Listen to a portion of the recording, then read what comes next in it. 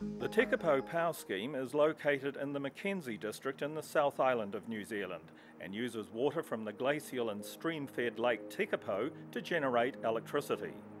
The canal was constructed in 1977 and, after many years of service, required repair.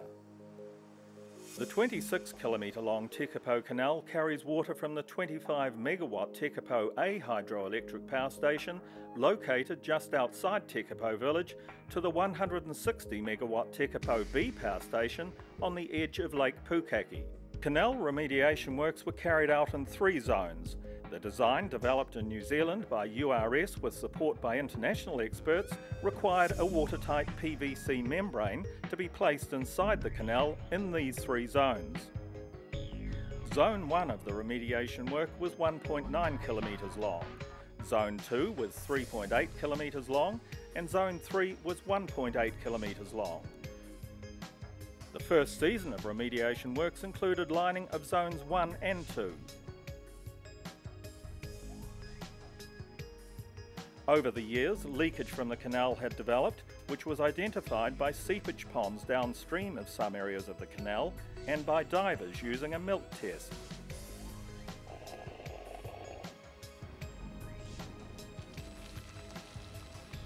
The remediation works commenced by building cofferdams sealed with a geomembrane liner to enable dewatering of the 3 zones to be lined. During the dewatering, fish trapped in the dewatered sections were carefully removed. An inspection of the condition of the dewatered canal was carried out by the designers before remediation works commenced. Then the weeds were removed and the canal walls were trimmed to the required shape.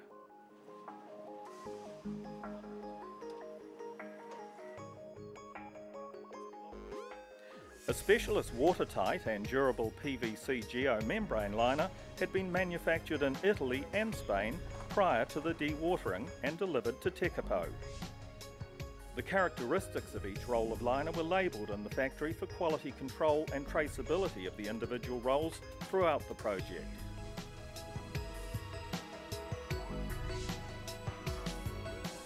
The rolls were welded together to form a seamless lining using specialist welding machines controlled by computers to vary the speed and temperature of welding to ensure high-quality watertight welds were achieved. A double-track welding system was used to allow testing of each welded seam. The space between the welds was pressurized and the results of the pressure test on every seam were recorded.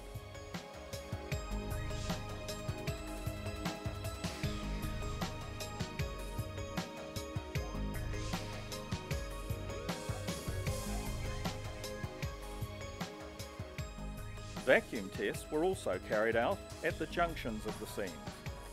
All the test results were entered into the quality assurance and quality control records for the project.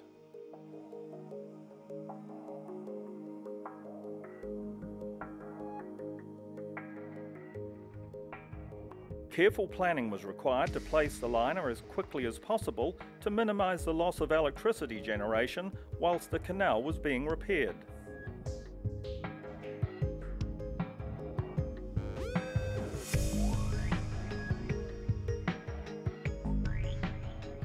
A protective geotextile material was then placed on the PVC liner in the canal bottom, and ballast gravel produced from a local quarry was placed on top of the geotextile to stop any liner movement due to operational water flow.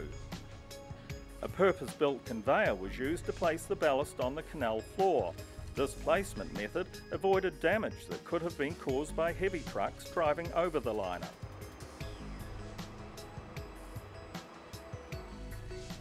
The ballast was carefully distributed onto a geotextile protection layer on the canal floor using a skilled operator in a GPS-guided excavator to ensure that the liner was not punctured.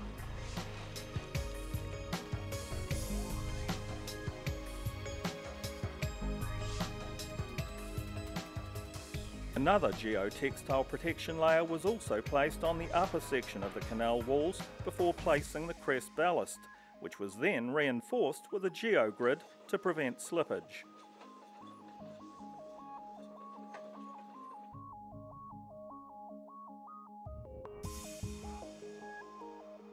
During the Canal remediation works, Genesis Energy took the opportunity to carry out seismic upgrading of the State Highway 8 bridge over the canal.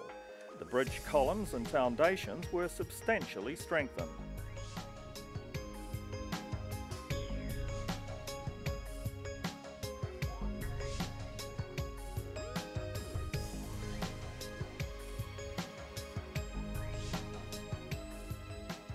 Genesis Energy also took the opportunity to replace a stream culvert that crosses under the canal. Piping had developed around the old culvert and had created concerns about the long-term integrity of the canal at this point. Right, bring it down.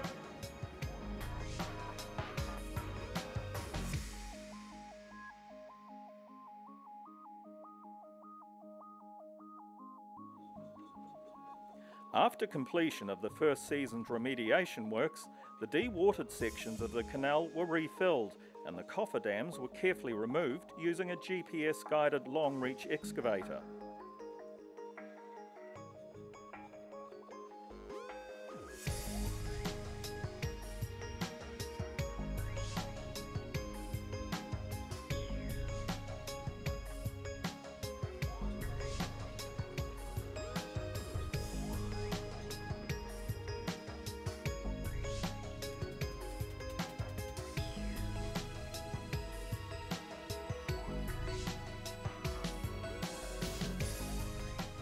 After completion of the second season's remediation works, the Tekapo Canal is expected to supply water to the Tekapo B hydroelectric power station for at least another 50 years.